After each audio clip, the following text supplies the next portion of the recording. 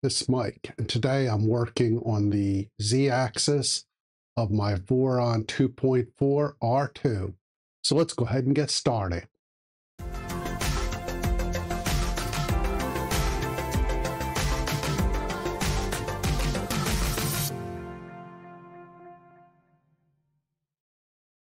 So today I'm going to start work on the gantry. It looks like I have a bunch of steps to do. Let's just scroll through the directions and just take a look. So it looks like I'm going to need to install the belts with the idlers and the joints. I'm going to need to put the joint and the bearing blocks together. Again, working on those belts and get the orientations correct. And one of the fun problems I'm going to have is trying to insert this gantry. I messed with it a little bit already, and I found that it's pretty tight, so I'll have to mess with that some more. Looks like the blocks to put in support everything. Maybe this won't be too bad. So what we need to do is let's start getting out all our pieces and we'll put this together. Now I may wind up breaking this into two different sections depending on how hard it is to put together and how long it takes me. Again, I'm trying to stick to about 20 to 30 minutes. And that's turning a little hard depending on these steps. So let's get to the very first step here and see what we need to do. So what I'm going to start with is finding these Z bearing blocks and pull all those out, and so we can start putting things together. So I'm starting with the Z bearing blocks. Now, if you look at the directions, there's also an optional one for the Hall effect end stop. I don't believe I'm doing that, and it doesn't look like any of these have those holes or that set up, so I'm going to just stick with these. Now I need to put some M5 nuts in here. So let's get those inserted. And I'm really starting to, I don't want to say run out of screws, but I have less and less. So I think that's a good thing.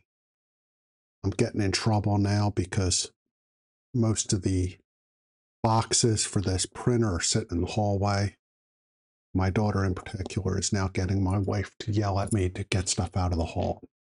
I have these pieces ready, and I'm just going to move on to the next step. So it looks like, well, let's see if I can figure this out. So I need the gantry upside down, and so let me get the gantry in here, and we can sort of look at how this needs to go.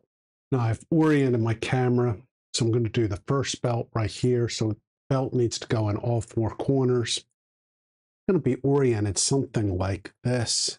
Let's see if I can figure this out. It's going to sit something like this, but the belt right here, the end of the belt going this way.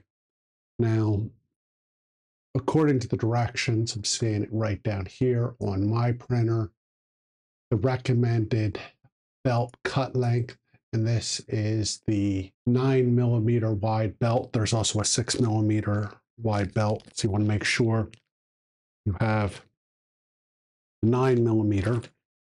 And it looks like I want to cut this at 1200 millimeters. Now, unfortunately, we use inches here in the US, and I don't have a yardstick that's that long, but this should be about, make sure I have this right, 47¼ inches. Yeah, 47 and about a quarter inch. So that's the cut length I want to use. So what I'm going to do is take my belts out, and well, I'm noticing these belts might already be cut.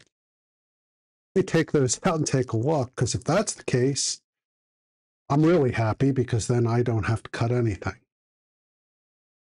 Yes, and these are already cut to length.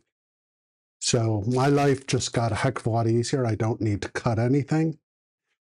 So again, FormBot, I really like you and I like your directions. This makes, again, my life really easy. So I'm just going to lay these belts out. I'm laying them across my lap. Let me get situated and then we'll get these installed. So the belt's going to go right here. Now what I need to do is just look down here and sort of arrange my T-nuts so they're lined up. So now this is going to be a little awkward because I'm doing this basically just me. So I'm taking the belt, laying it down so the teeth of the belt are in the grooves. Then I'm laying my black piece with the accent piece underneath. Now the accent pieces have a little groove in it as well. That groove goes to the top of the belt. Now I've made sure my T-nuts are all lined up. So this should screw into the T-nut down below here. Right now I have that sort of halfway tight. And let me get this other screw in. Now this notch here needs to point out. So it's pointing away from the linear rail. That feels secure. Now what I'm going to do is move over to the other side, and I'm going to leave this. I'll do this side off camera, but I'll do the motors on camera so you can see those all being done. So I've done one of each. Let me get this put together and I'll come right back. So now I'm doing the motor side, and my first step, I just want to arrange the holes. So I need to be able to make sure I can get screws into the T-nuts. So again, just simply taking the belt, I'm lining the belt up so the teeth of the belt are going into the grooves. I'm taking my little black box and then my accent pieces.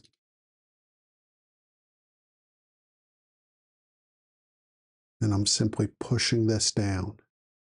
Now, again, the accent pieces have a groove, so the belt fits in the groove. Now, I'm going to point out in the manual, it doesn't show the belts and pictures. And they actually have a little note on the side about that. So it's not a big deal. Just be aware, because at first I thought, well, I'm not doing something correctly. And I missed the little accent text. Now, again, make sure the notch is going towards the outside. Make sure that's tight. Belts aren't moving. The belts are flush with the outside. Now I'll just do the other side, and then we'll move down to the next steps. Now, if you look at the directions carefully, they mention the haul and stop, and just remember I'm not doing that. So I have all the belts installed. And let me move down and see what else we have.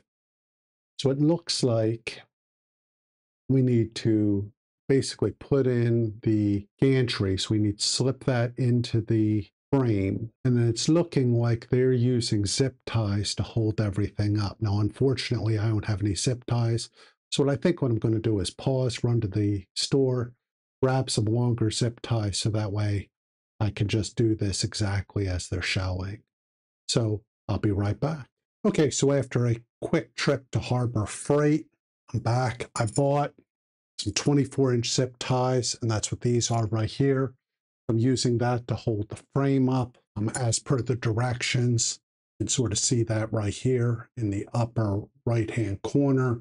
The blue marks are basically, again, just zip ties used to hold the gantry up while I work on the belts.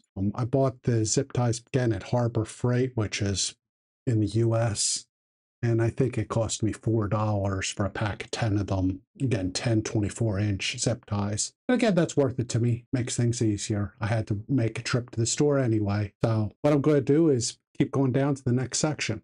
So I've gone ahead and pulled out these pieces. These are going to go into the carriage. So this is going into the carriage on the X-axis linear rail.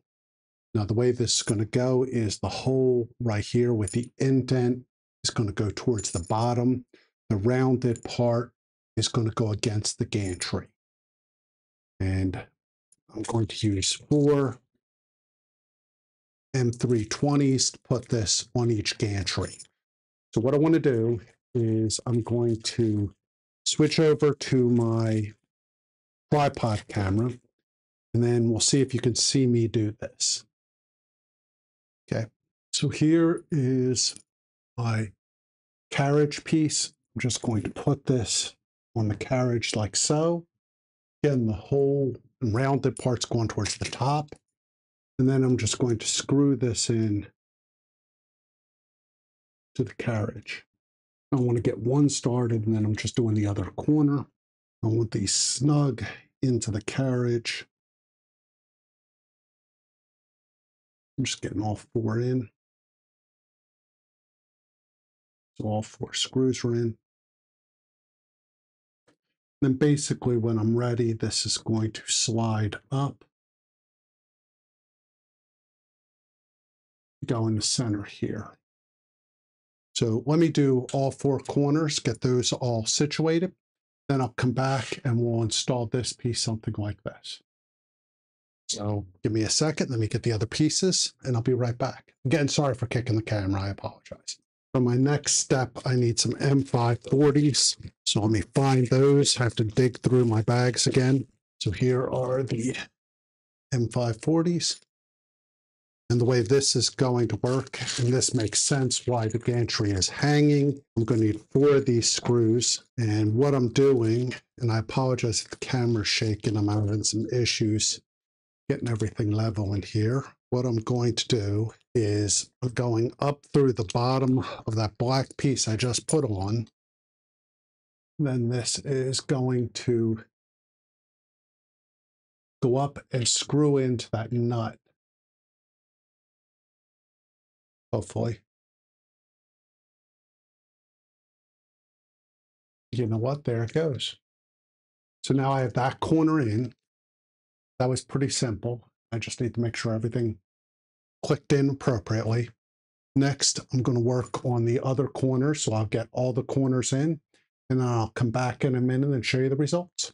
Now I have all 4 corners in. One thing I did need to do was loosen up the motor here a little bit to give myself a little bit extra play, and I've just tightened it back basically to move things around, and I think it has to do with how things are square. Right now, it looks like I have all that installed. Next, I want to work on the belts. So in order to do the belts, I'm going to remove these top pieces here. Let me move the camera so you can see. So I have these pieces right here on all 4 corners. I want to loosen those. Those are my belt clamps. So I want to loosen those. Not going to loosen them all the way, but I want to loosen them so I can fit the belt underneath. So I'm just going to go around and loosen those. So I'm doing this for all 4 corners. Okay, so I loosened all the corners. There should be enough room under there to slip the belts under. Next, I want to mess around and extend the idlers. So let me move the camera so you can see the idler, and I'll show you what I need to do. So what I want to do is there's a screw coming up through the idler. I want to loosen that screw till it's just about out and then give it 4 twists. And that should loosen the idler some. And so I'm going to move around. And again, I'll move the camera. I never should move the camera while we're staring at it, but I'm going to do that anyway. And I'm just going up to that screw and I'm just going to loosen things. Going to loosen it. Then I want to give it 4 twists back in. And do that for all 4 sides. So I've loosened up the idlers. And let me proceed to the next step where I'm sure I'm going to need to start routing the belts. I'm going to apologize. This isn't a great angle, but that's the best I could do. What I'm going to need to do is come down. Let's see, come down, and I'm going to need to go around the gear down here in the case. And the teeth are going to be towards the gear. I'm just going to push this down. Next, I'm going to need to come up. And let me move some stuff around here. Let's see if I can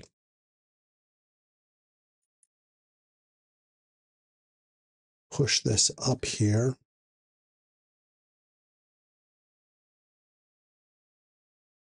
Okay. So I've pushed. So I'm slowly but surely feeding the belt through. Now the gear at the bottom is attached to the motor, so it's not spinning well or at all. So now I'm looping this through and the belt's coming towards the bed. So it's coming towards the inside. Now I'm going to come up, come around the idler at the top, then I'm coming down, and this is going to go through here. I'm going to lift this piece up.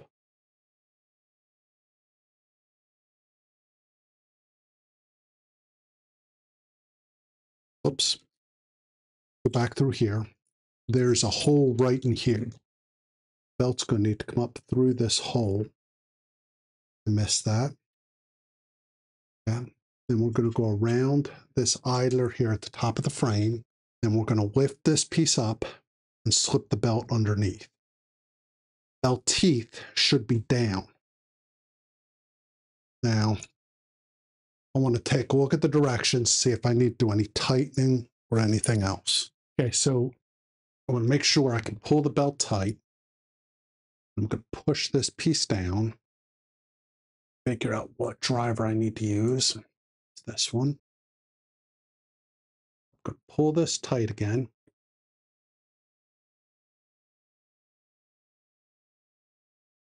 Then I'm going to tighten the belt clip here to hold that belt down in place. I would say these belts are super tight. They're pretty good. Now, one of the things the direction tells me to do is don't clip this piece. I'm just going to fold this up and then use a small zip tie to hold that to the other belt, to hold that right there. So let me find my zip ties and we'll get that zip tied on. So I basically made a little loop here and then I put zip tied the belt to this part of the belt. So that's all in there. Now I'm going to do the same process for the rest of the Z-axis. So let me do that and I'll be right back. It's not quite easy to see here, but I have all the belts run and everything tightened up. And so I feel pretty good with everything. So I have all the Z belts installed and tightened. And now I just need to square up the gantry. And let me see if I can figure out how to do this. So let me undo the zip ties. Now I just need to make sure the gantry itself is square. Okay, to square this, what I'm going to need to do is just push this back.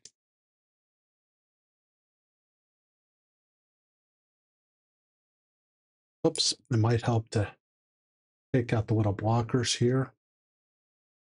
Make sure I have all those out. Put those aside. Trying to figure out why things aren't moving.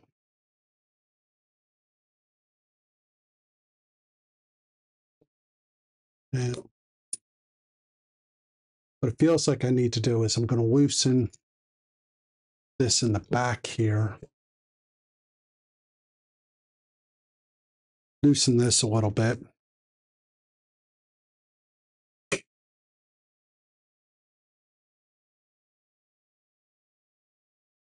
Just move this around just a tiny little bit.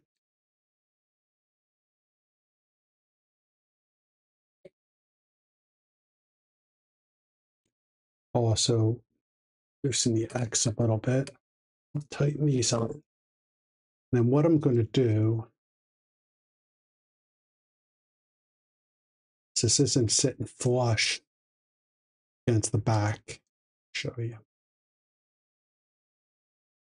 This corner's not. So what I'm going to do is just loosen this up a little bit.